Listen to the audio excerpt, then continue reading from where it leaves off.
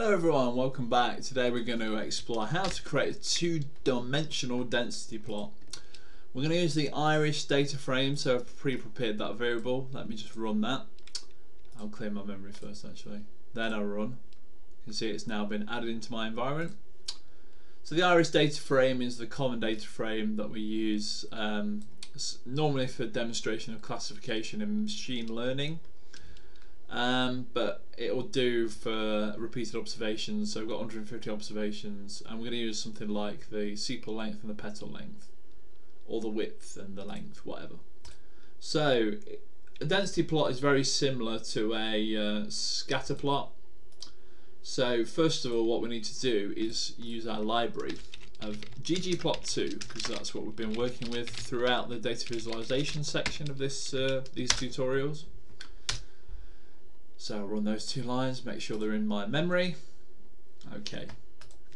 Now I'm going to use the ggplot command. I'm going to pass in the data is equal to the iris data frame. We're going to set an AES layer. So on the x-axis, the one along the bottom, we're going to use the let's just have a look at iris data frame and see what fields we've got. We're going to use the petal length, and on the Y, iris data frame, we're going to use the petal width.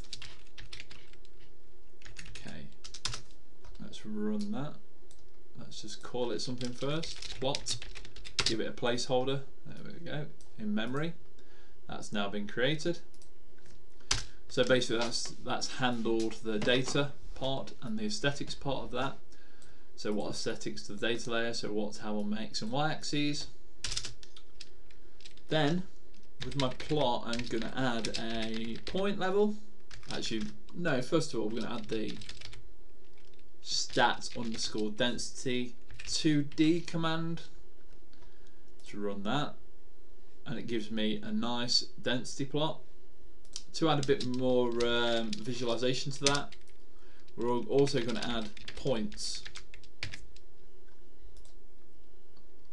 So you can see where the clustering of points occurs. Let's just change this to sepal width and see how that changes the visualization. Need to make sure that's uppercase. So the thing about R, it is case sensitive, so it changes the distribution slightly. So we'll use this one for our visualization. Within the density parameter, we're going to add an aesthetics layer here, and we're going to set the colour of our contour lines equal to a level. That's a special command in R. So the level of the density. As you can see, it then gives you a level indication up the right hand side. Let me just change that to colour, see if that makes any difference. Oh! See if that makes any difference. The American and the English spelling, it should produce the same visualization, but you never know. So as the level gets higher and higher, the density, you can see, starts to be affected. So the line colours change essentially. Another way to improve this visualization is to map the actual fill to a density and use a raster density with a contour. So if that makes no sense whatsoever, this is the command that you use to achieve it. So instead of my aesthetics having a colour equal to the level, we now specify the fill is equal to how dense the clustering of the points are. Here then we specify that we want a raster type clustering. Those options depend on how you want to visualize it, and we want to get rid of the contour lines. So if I run this now, you can see that's given me quite a nice visualization, which has replaced the kind of grey space or white space around it, and it gives you that kind of density estimation of where they fall. So it's a bit like a heat map. Okay, so to expand on that a little bit, we could also do Let's take a copy of this again. And for this time, what we're going to do is we're going to change a few things about the command. So we still want to keep the aesthetics, the fill equal to the density, so the clustering of the points. But we want to make the geometry now, we want to change that slightly to a tiled geometry.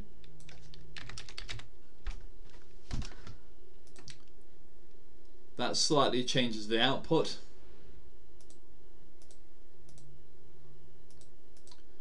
And if we then wanted to extend, like this visualization shows, we want to add points, we could use geom underscore point. Yeah. And here in the geom layer we could also add an aesthetic, so colour of the point, say white. Let's see if that works. Yeah. It's not picked up the white colour very well. Let's say yellow. Let me just change that.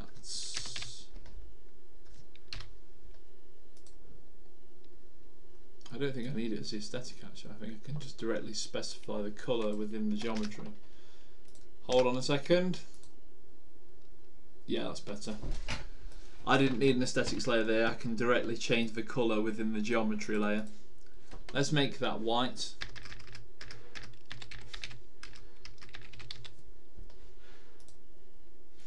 So as you can see, we've got quite a nice looking visualization now. It's got you that density plot, it gives you the points so you can see how the density is made up. That's just by using the special fill equals density command, the same as the colour equals the level, so the number of levels that we've got within the clustering. And we can add points just by, like you say, appending the plus symbol and whatever geometry we want to add to that. Again, if we wanted to keep going and just get a bit ridiculous with this scatter plot, we could add a line as well to it. That wouldn't mean much across 2 dimensions, but we could add a line. So we could also specify that colour equals white as well, just to so basically what I'm saying is my plots, which is all my data and my x and y coordinates, add a density layer, this, specify the fill equal to how clustered the points are, so you can see the blue bit really is around where the points are. Yeah. You can then specify whatever type of geometry you want. I think the raster one looks better myself. Get rid of the contour lines, which were, if I ran this one here, they're the contour lines. Add again a geom point, colour equals white, so you just specify what you want the colour of your points to be. You can also add, specify the shape and the character type, so I could also say AES CEX equals 18.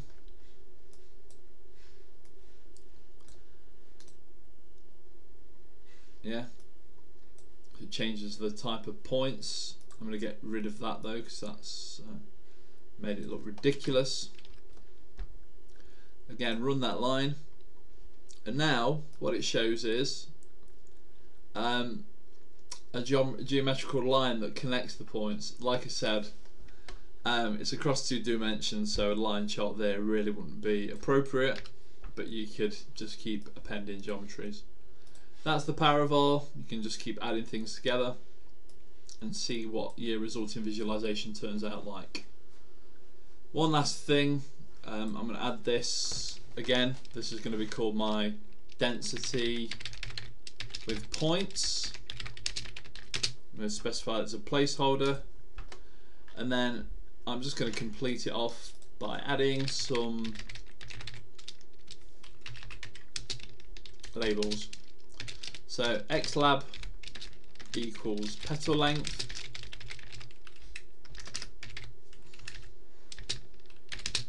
my ylab equals what are we? Sepal width.